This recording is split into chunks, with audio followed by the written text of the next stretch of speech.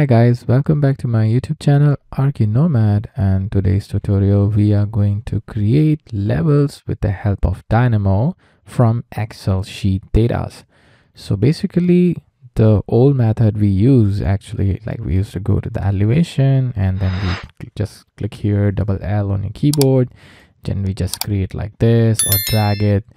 It's a very tedious task and it takes long time. Suppose if you have wanted to create a 50 floor, 100 floors, so that it will take long effort and time to create the such way, So let's start with the Dynamo and let's do this very quickly and fast way.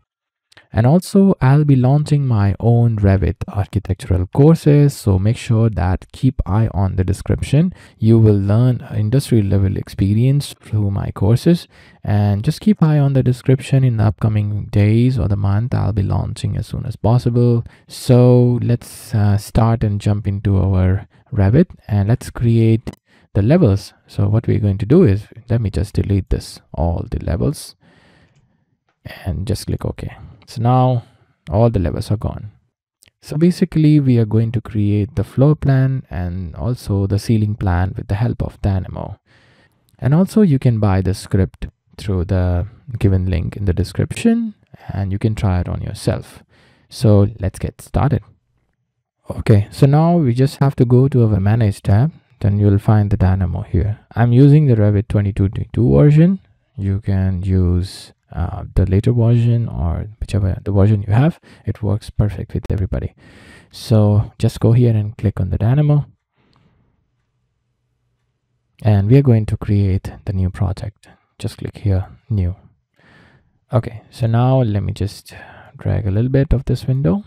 So the first node we are going to use actually the file path, because I have created the Excel sheet. As you can see here, you can just create the Excel sheet whichever you wanted and create the levels. And suppose like I created level 1, level 2, level 3 and up to level 8, and I've given this in the feet and inches. You can actually give into the millimeters or centimeter, whatever you wanted, but make sure that on your Revit, just make sure that on your Revit it should be, the unit should be on that only, because it will going to get confused with the Dynamo when we are going to run the script. So make sure that whatever the data you are giving here, it should be equivalent to that. So I'm using the feet and inches, so I've given the feet dimension, the height of the levels here. So I'll show you how we can change it. So here as you can see, it's feet and fraction inches. So let me just set it. And now just go to the Excel sheet. Let me try to change this name, or maybe let's create this one to the floor. And let me just copy through it. Or we can just simply go here and just drag it. That's it. So this we got the floor 1, floor 2 till floor 8. And this one we can also set like, let's give to give them this one to 7 feet. This one will be on let's give to 13 feet or 14 feet. This one will be on 16, and this one will be on somewhere 21.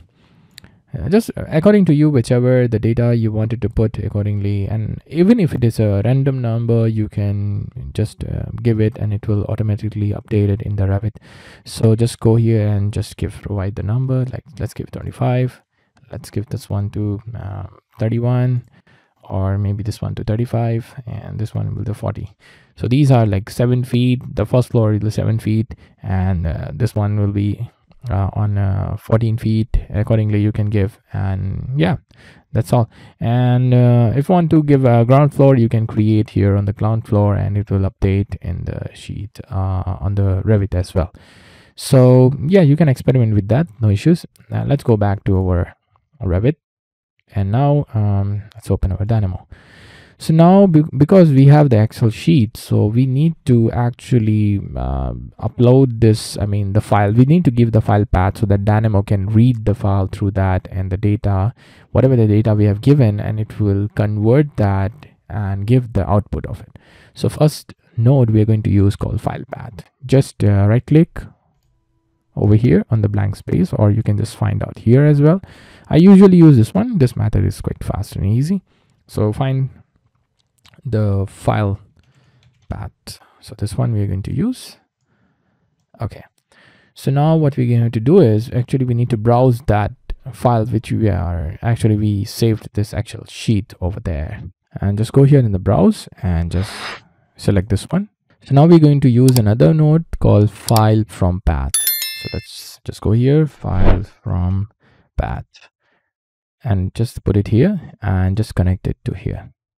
Okay, so now I also need to use the code block, so that'll be very easy to see what's going on around. And let's use the code block, and then let me just give this name to sheet 1. Okay, and now let me use the watch node so that we can see what's going on. Okay, as you can see, it's showing whatever the output will be like that. And now just place it here nearby somewhere, no issues. Okay, so now we are going to use another node called data import actual, because we need to import that actual data and we need to give the output accordingly. So basically now let's just right click. Now find import, I think this one. Yeah, this one. So data import actual. So just go this one to the file and this one to the sheet name.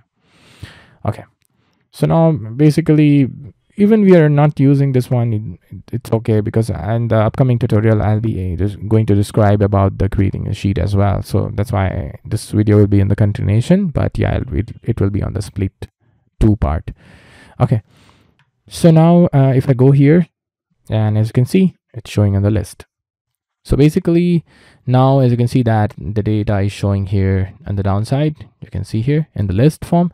So now we're going to use another 2 node I would like to add, basically, so that it will actually going to separate the level name, and the next one will be going to separate the height.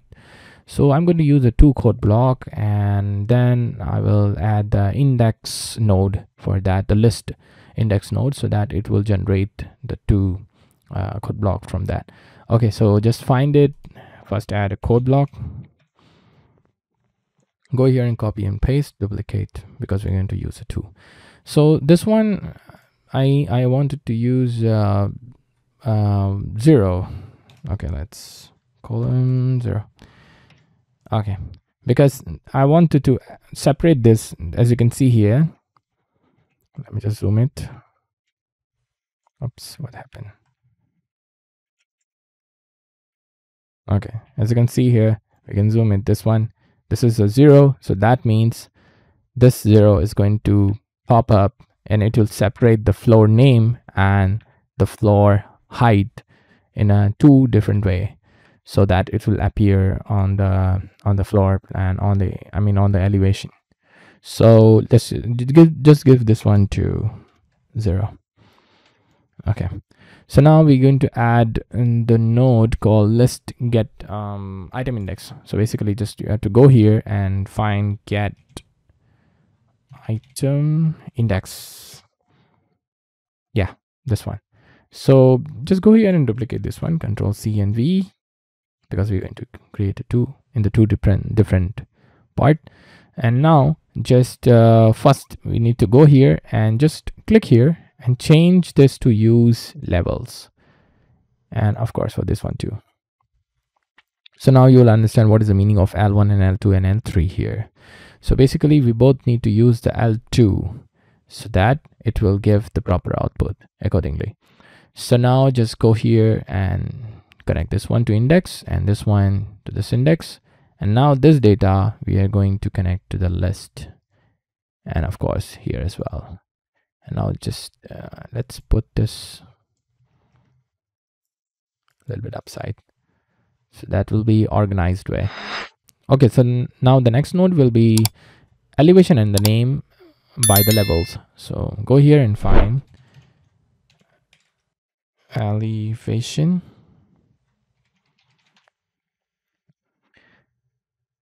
by elevation and name. This one we're going to use. So just go here and this item just connect to this one to the name, because we are going to use the level name, and we're going to give the height. So this will be the height of that. And now, okay, this one, let's put to the manual. So keep eye on this one on the left side. On this project browser, you will find what's going to be happen here. So make sure to keep eye on it. And then let's just add one, because we need to create the floor view and the ceiling view, the plans for that. So there will be two nodes I would like to use. The first one will be the floor plan view by levels, and then ceiling plan view. Oops, sorry, not this one. Ceiling by a level. Okay, so now we're going to add it here. Oops, okay, we are getting error because we forgot to add this one. Oops, not this one. This one with 0, this one with the 1. Okay, now let's run. Okay, as you can see that we created our floor plans and also the ceiling plan. You go here on the elevation, you'll find it's super quick and easy. Let me just change it to so that you can see. So this is how you can actually use the Dynamo, and you can create the levels. You can change the level in the Excel sheet. Just go here and change it. Like suppose you want to add 10, like 10 feet, and just save it, and then go back here and run the script. You will just keep eye on here what happens. See, this is the power of Dynamo. There are endless opportunities while you are learning a Dynamo. So I hope you enjoyed and learned so many things about this tutorial, about this Dynamo script. So thank you so much for watching, guys. And if you have any queries or questions, just you can send me an email. You can just comment me down below, and definitely I will reply you all. So see you in the next video. Bye.